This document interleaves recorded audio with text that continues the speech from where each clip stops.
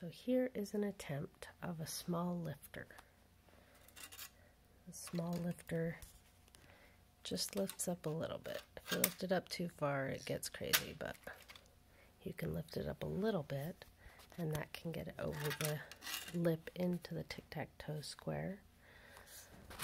But some of the important things in this design are, we have a hook on the end, we have stable front and back struts here, but when those were on there all by themselves without these cross beams, then the chain pulls them together. So if we take these cross beams off, you can probably see, well, I don't have my chain very tight, but it makes these bend.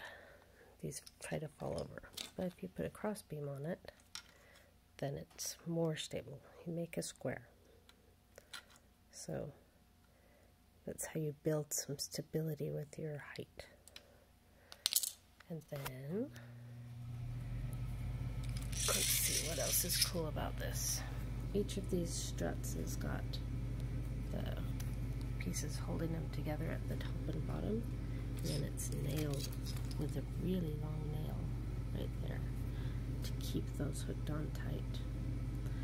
In the front, they're pretty tight. See that? It's not going anywhere. But in the back, it's got even more structure. So you can see there that both it's hooked in the middle with the long nails, and we've got some extra feet on each side that are held up out by one size standoffs so that everything lines up to plug into your base. Those are even more sturdy. Those are going nowhere.